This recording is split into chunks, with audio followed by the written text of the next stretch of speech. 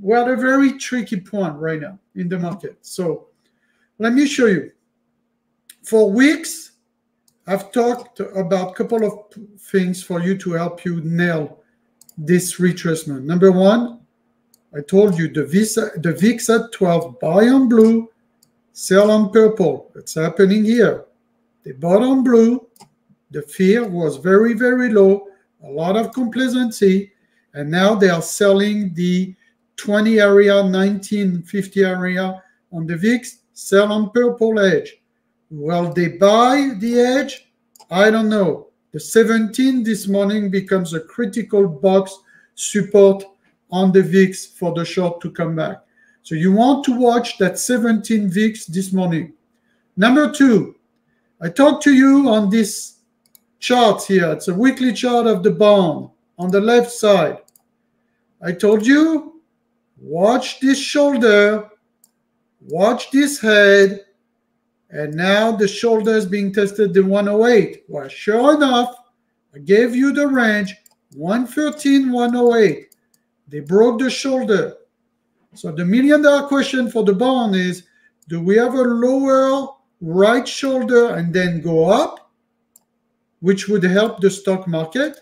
Because if the bonds rebound, if they rebound, then the rates goes down. If the rates goes down, right, then it's good for the market. So now we have a million-dollar question. Do we make a new low on the bonds, which is not showing on the indicator, or do we continue playing that right shoulder? Remember, I told you that that left shoulder was about 4 months. If we counted, we started at this January, so January, February, March, April. We might have to go another 2 weeks playing that right shoulder ping pong and have a decision being made on the bonds with this head here. And this is the critical vision of the market. You know, in and out of your day trading, your futures and stuff, it's fine. You know, we make money, it's fun, but this is not how you look at markets. Like here, for instance, right? If you look here at one, I can find it's so difficult. Here's my positions this morning on the ES. So I have an arbitrage play this morning. I'm long one ES, short one ES, sorry, for the past few days. And that's all I have, up 4,787. But look what I have. I have an arbitrage play. It's like a debit spread where I'm long 2 MES. So it's like being short 10 MES, long 2 MES. So it's like a back ratio. It's like having a back ratio. If you do options, it's like having a back ratio. It's like having if you had options, you start 10 puts here, 10 puts here. Let's say you are long the 525 puts and you are short the 500 puts. It's like having a put debit spread, but in this case, it's like being short 10, long 2, right? And this is the same here going on. So I'm doing an arbitrage play, so it's a decoy. That allows me to see how much they are rebounding the ES from this 500, 504 area on the SPY.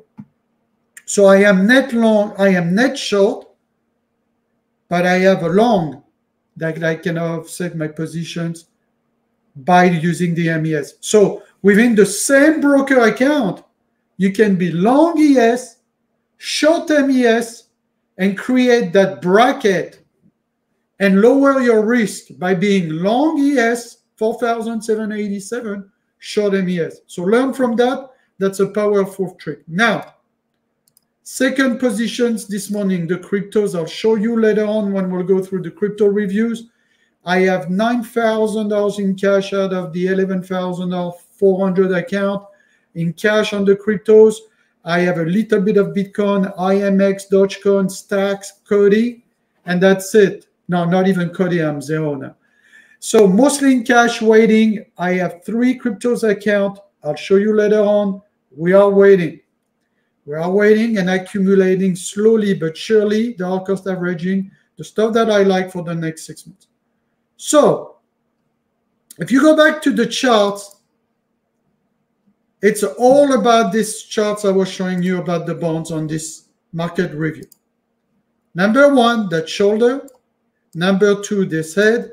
Number three, this shoulder. This lasted, because you need to look at the market at a higher plane. I've done this for 30 years, guys. You got to think. It's not you come, put your finger and say, okay, 5-minute chart, 2-minute chart, market is going up, market is going down. I'm in, I'm out, I'm a degenerated gambler, and I trade emotionally and I don't create wealth. There's no asset protection for through. There's no tax efficiency in my thinking. And there's no long-term wealth planning, with asset that provides income that will help you retire safely. Because day trading should be no more than 5% of your asset. Right now, you have 90% of your asset, 50% plus of your cash asset. In day trading, thinking it's going to change your life. I'll tell you how it's going to change your life. It's going to change your life not for the better. It's not when, but it's if you are going to blow up all your account, if you put all your money. You need to segregate your accounts.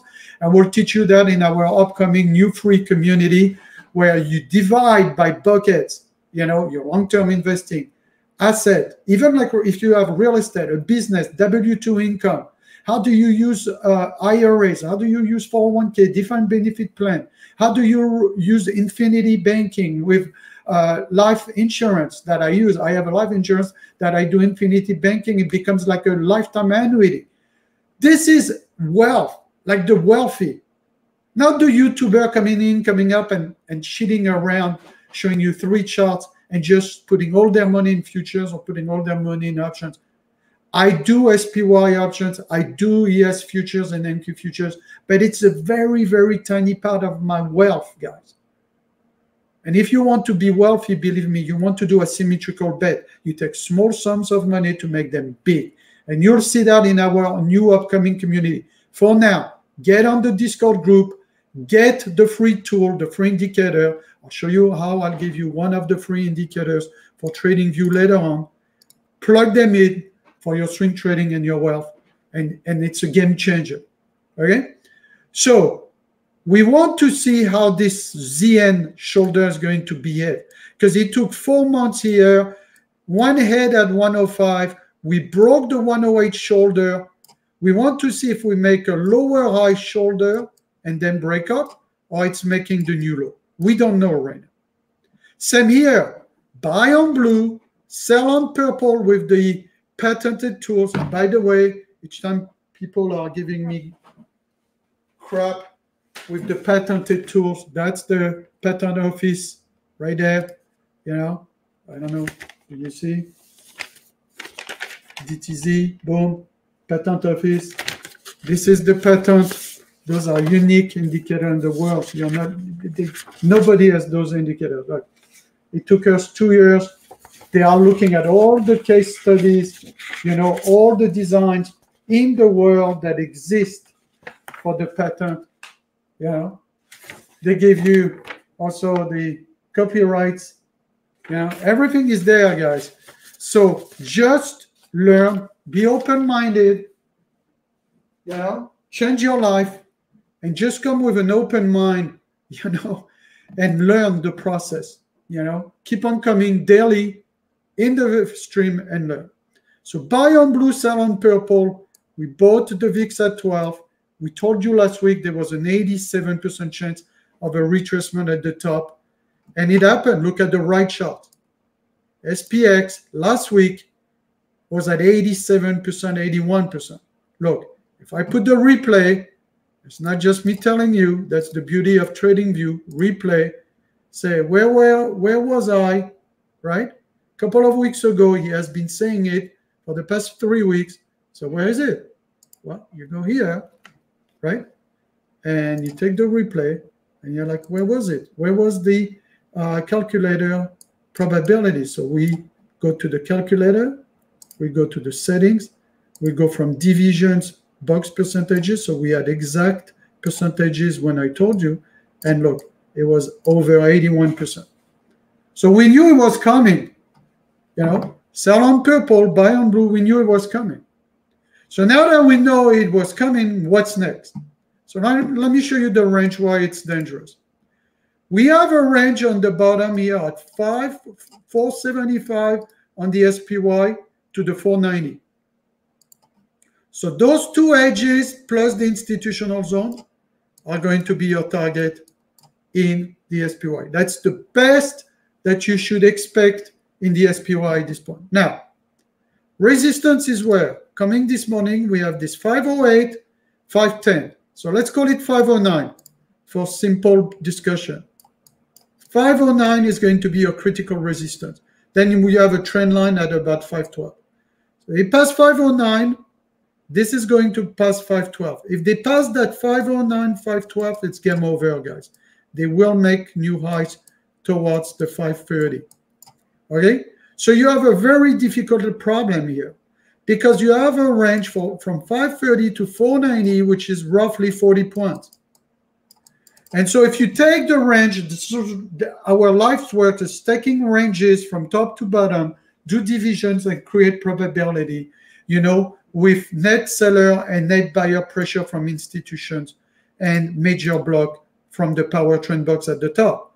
The institutions are selling here, but look, the major day traders and minor blocks are still buying. We went from up to sideways, and this is where the shift could happen, where we go down. But the long term is a buy. So no matter what, right now, whether, and I'll show you later on in crypto when we do the crypto review, no matter what, I want to buy the market here. 475, 490. As a matter of fact, you should have your buying list.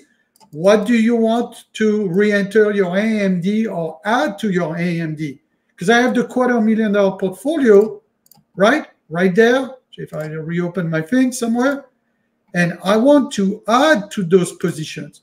So hold on, this is cryptos. Where is it? And I need to give you the April update. I know I owe you the April update. This is the March accounts. But the point is, where is it? I have our time. Oh, it's set up at 200. Here. Here. So, this is 233 in March. This is a little bit down now because, of course, the market has gone down. But if you look at some of the position, even back in March, on one of the account, one of the retirement on the $114,000 account, you can see that I was already edging a little bit, not a lot, with SPXS, the triple bear ETF, 750 shares. So as the market has gone down for the past few days, this SPXS has gone up, and it's offsetting a little bit the losses here. Not a lot. I'm still losing on the overall account. I'm still net long delta on the retirement account because my thesis is to use the cash of SPXS when SPXS is going to go up and the market down to reuse that cash. So maybe it'll be 10, 12,000, maybe 12 to 8, 9 to 12, $13,000. And I will add on my Amazon position 50 shares. I will add to my Alphabet Google position 55 shares, right? I will add, I don't know, I don't want to add Intel. Intel has not been behaving right, but Palantir for sure. If I see Palantir, you know, 19 to 21 here, I'm interesting. The 19 area, 19.5 is interesting in Palantir. Probably will reinvest and add to my AMD. I think it's in the other account. Was that in the other account? I have Amazon here. Coinbase, same. Huge pullback on cryptos. I will add more Coinbase. I have 55 shares. We'll add to Coinbase. And that's it. We'll keep on going with the themes. And what are the themes? The themes are going to be all year. AI, cryptos. AI, cryptos. AI, cryptos. People are going to get out of AI, get in cryptos, get out of cryptos, get into AI, and you'll see this rotation all year. So you need to be very careful here, because if you assume the range on the SPY is 530, top of the calculator, to bottom of the calculator, let's say roughly 482, right? Let's make it easy. 480, it's 50 points. That means from top to bottom, there's 25 points here and there's 25 points here. As you can see, you're smack in the middle right now. You had the 50% chance on both sides. So it's going to be very, very difficult trading, guys. I've been trading for a long, long time, and it's going to be very difficult for everybody to make money here because you had 50%. You have a 50% chance it's going down. You have a 50% chance they squeeze you like crazy again, right? Also, I'm looking for this VIX retracement today. See at the bottom of the right calculator at 17. If they breach that you are on your way to 16. So that 17, 16 retracement on the VIX is going to be critical to see if the shorts are coming. And I'm looking at this range being so critical for the market, which is 509. If they recapture 509, guys, be careful. It's a huge squeeze. They are going to strangle you, and it's going to be bad. So what do you do when you're at a 50-50 range? Well, I showed you what I did already, making $5,000 on this morning. That's the cryptos. That's the Alcon account. That's not the retirement account, but this is the futures. I trade small. And I've done this for 30 years, and I trade small. I'm afraid of this market. I want to buy, right? So, and plus, I have a neutral, not a neutral position. I have net short because I had a fantastic entry for the past few days at 52.05 on the futures. And that's because I swing trade those futures. I'm not in, I'm not out, I'm not in, I'm not out, like a degenerated person. From point A to point B, I make money. Sell on purple, buy on blue with those pattern indicators that we have tested with real money for over 20 years. That's it. That's how you make money. I go, I take care of my businesses. I don't get out anymore. This is how traders lose money. This is how you lose money on everything. Getting in, getting out, getting in, getting out, paying commissions, getting caught up in the algo. I get in and I'm waiting for the move to be done. So right now my assumption is net short, but I put a decoy yesterday of too long MES. So I'm a short ES, which is 10 versus 2. Okay, it's like a debit spread. It's an arbitrage. It's an arbitrage of delta on my futures. Now I'll talk to you about my Alcon later on. This has been a little bit more challenging because the Alcons have been completely crushed, and I bought some on Saturday, and they recrushed them again. So I'm careful, but I'm going to dollar cost averaging back into about $50,000 in crypto, but very slowly. Now, I still think that they are going to drag this thing towards the 490 for 500, 590, 490, 480 on SPY. And it's going to drag at the worst case on SPX around here, which is the edge support around 49.50. And then we'll see. This is going to be the moment of truth. 49.50 here, 485 here, 480, 490, right? So average 485. And then this is the moment of truth, okay? So this is all we have to focus on. But it's all about economical cycle. At any point from this 485 to this 500, they can come and squeeze the heck out of you because there's trillions of dollars sitting, waiting to re-enter this economical cycle. And who knows? Maybe a new president. So this is important because let me show you. It's all about economical cycles, guys. So the key is, where are we in the economical cycle? Because if you get it wrong, you get smacked. So do we assume on the economical cycle that for the past 2 years, 2022, 2023, right? We have suffered you know, this. There was a fear, there was a capitulation, there was a little bit of despair and negativity. And finally, there was a bear trap in October. There's media attention on Bitcoin. There's a lot of enthusiasm. And now everybody's buying meme coin. We have greed. And then, do we have a bull trap pulling us back again or not? Well, typically the cycle are 2 years down, 4 years up. So if I am right, October 23 to October 27 should be relatively a buy the pullback cycle. And by the way, the only way you are going to make money, and believe me, because I used to only day trade, is to master the cycles. And this is a great book, by the way. Look, I don't make any commissions. All I want is, if this is helpful, your likes and comments on the feeds are appreciated, right? It's this book from Howard Marks, Mastering Market Cycle, Howard Marks, right there. I don't know if you can see. This is a great, great book for you guys to learn the cycle. Because with cycle, that's how you are going to be very wealthy. You trade in and out of futures, in and out of options, you'll never be wealthy. So hopefully that was helpful.